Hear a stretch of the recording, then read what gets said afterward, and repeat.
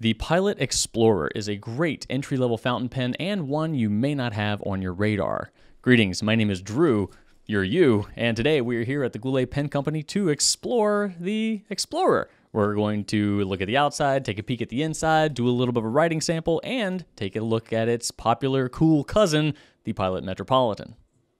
So let's choose a pen to look at. Let's go with this beautiful turquoise one here. So one of the first things you'll notice is the defining Pilot logo there. It's not a different color, so it doesn't punch out too much. It's not super obvious. It is just a debossed impression in the plastic itself. And then we've got this circle here, which is a cutout of the cap. And then you can see, I believe this is probably the same piece. The cap finial here is visible through it, which is a neat characteristic that you can see on all of these pens.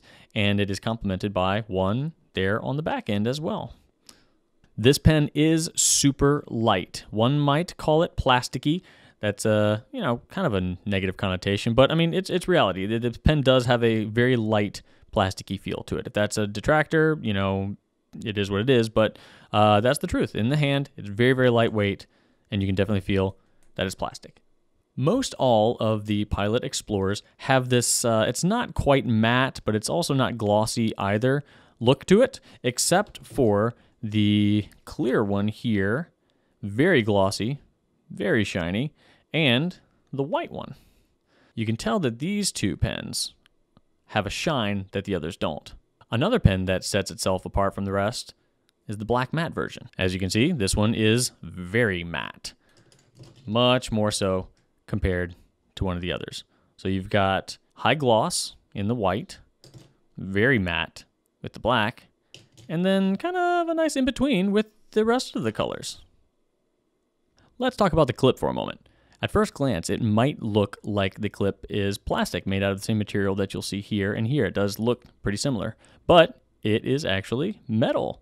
It's a pretty stiff clip. You can pull it up with some effort, but it does leave a little bit of an indentation in your thumb and forefinger if you do it that way. So it's functional, a little sharp, but it works. This pen posts and caps very nicely, very trademark to Pilot.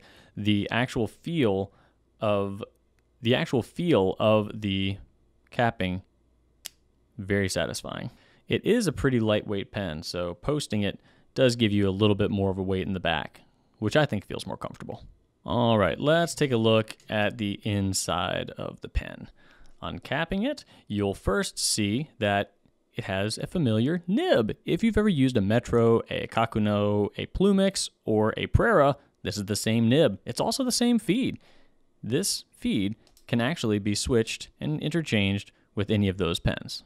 Each pen comes equipped with a Con B squeeze converter. Now this converter can be changed out with a few other Pilot converters. Obviously, in the demonstrator version of the Explorer, the converter is going to be visible, and if you don't like the way it looks, you can swap it out for the Con 70, which is Pilot's largest converter, holds a ton of ink, and I think looks nicer. You could also go with the Con 40, which pops right on in, and there you have that. Also, not too bad looking. But I think one of the big selling points of this is that it can fit the large converter. That's pretty cool. As far as the writing experience goes, if you've ever written with a Pilot Metropolitan, Plumix, Prera, or Kakuno, then you've written with one of these essentially. It's the same nib, same feed, it's going to give you the same writing experience. And that writing experience is very reliable. These nibs are really stiff, so there is that, but they're extraordinarily consistent in their performance. I'm writing with a fine nib here with Pilot Iroshizuku Konpeki, and it's a delight. Smooth, but not too smooth. A little bit of grab just to know the ink is getting where it needs to go, but not scratchy at all. So let's discuss the Explorer compared to the Metropolitan. Presentation-wise, you're looking at basically the exact same setup. You've got a cartridge and the pen itself in the same container. Now, the writing experience, like we mentioned, is going to be identical. They've got the same nibs and the same feeds, so the actual performance ink to paper wise is going to be identical. Talking durability is interesting because inherently, brass is going to be a more durable material than plastic. However, the coating on the Metropolitan could get gouged and you could see brassing on spots that get worn away, whereas the plastic, I think, is going to hide damage and serious wear and tear a little bit better, but both are extraordinarily well made. The build quality is exceptional on both of these. The Metropolitan has a more solid feel due to the fact that it is brass and it has that heft to it. Still, nothing on either of these pens feels poorly made. Nothing is ill-fitted or loose. They're both really well made. And color variety. Both pens have a wide range of colors, but again, I'm going to give the Explorer a little bit of an edge here because they've got a white pen, they've got a black matte pen, they've got a clear pen, and they've got just a straight up blue, which the Metropolitan at this point in time does not have.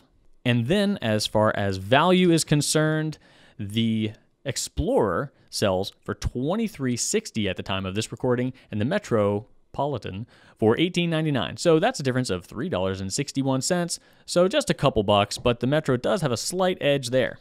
As far as filling goes, the Explorer does have a slight edge because it can fit the Con 70 much larger converter, whereas the Metropolitan cannot.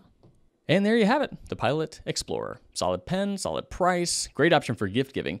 And if you would like to learn more, check us out on our website, gouletpens.com. We have additional tech specs for this pen and many others, weights, measurements, ink capacities, all that good stuff. And of course, if you would like the video, that's super fun. Comment on the video, that's even more fun. Most importantly, have fun, write on.